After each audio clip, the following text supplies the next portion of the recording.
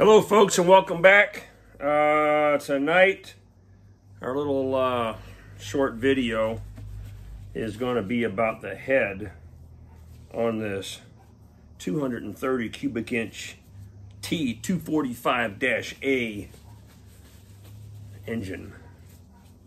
Okay, anyhow, I got the head cleaned, and before I show you what's going on with the head, I'm going to read something to you straight out of the manual. And don't make fun of my glasses, it's the only thing I could find. All right, this is TM9-1840A, Ordnance Maintenance Engine and Clutch. Not very thick, all right, but it's got some good information in here that you need to know about. And one of the things that we got to do, now that we got the block, now I haven't taken the valves out yet, or cleaned up the pistons or the top deck of this block, but we are going to check that for flatness. And it's really strange because the manual is pretty forgiving actually for the block. It's talking about 0.08 of an inch, right? So if you can slide an 0.08 under your straight edge at any given point on here, I think it's for every foot of distance, then you need to redeck the block. However, the head is at the 0.04 range. So there's a difference there. And these are the gasket mating surfaces that we're talking about. But anyhow, I'm going to read for you right out of the manual. This is on page 57 of this TM. Now, I got this from Portrayal Press. I love their manuals. They're repops, but they're excellent quality. And the imagery is just perfect. So anyhow, inspect the gasket surface of the cylinder block and head.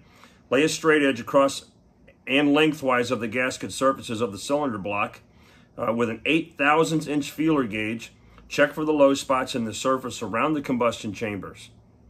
All right. If the feeler gauge can be passed between the straight edge and the top surface of the cylinder block, resurface the part until it's just flat. Do not remove more than 0.10 of an inch when you're doing this procedure. So you need to know that ahead of time, right before you go to the machine shop. Don't remove more than 0.10 of an inch, as metal removed from the gasket surface alters the compression ratio of the engine. Also, you're going to lay a straight edge on the gasket surface of the cylinder head, which we're going to demonstrate right now with a feeler gauge, and check for low spots. If variations exceed 0.04 of an inch per foot of length, resurface the head assembly, but remove a minimum amount of material only. All right, and so anyhow, so that's what we're going to do. I'm not making this stuff up. All right, and I trust the books. Okay, so I've got my feeler gauge. I've got 0.04 here. I've also got a 0.03, and then it jumps to like 0.25 or some crazy number. But it'll be interesting to see what we come up with.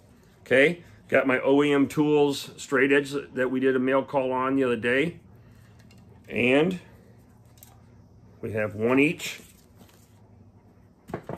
cleaned head. All right, nice and clean. Let me reposition the camera.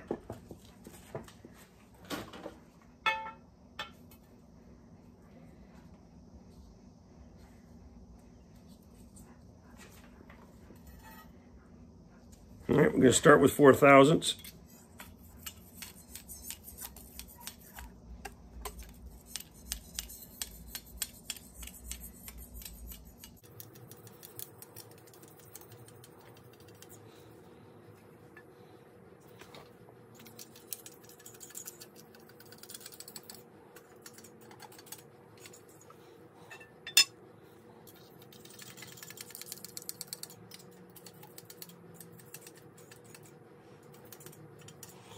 That's pretty good. Let's go across the center.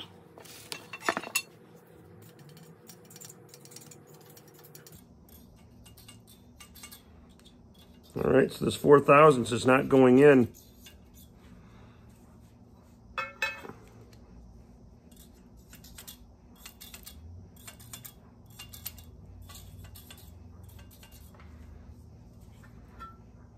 Yep, we already went in that direction. Let's try this direction.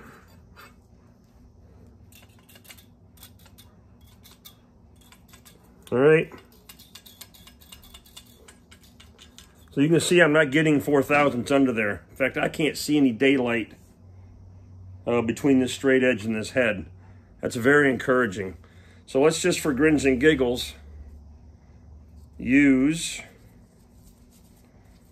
something a little bit thinner. Well, let's just go to,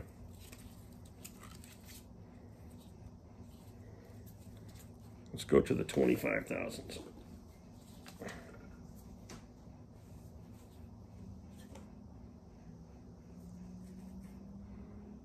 If you can see that reading.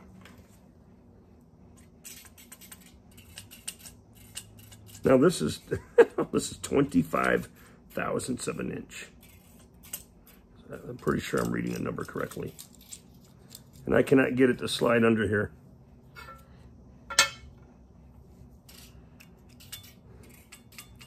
Now remember, this particular brand claims plus or minus 1/1000th of an inch tolerance on this straight edge, brand new.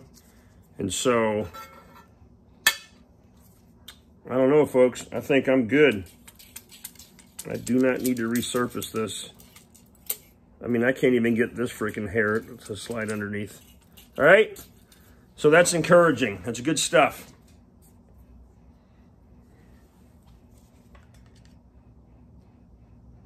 I guess what I'm going to do now is, now that I've confirmed it's flat, we're going to go outside and give this thing a little bit of a paint job.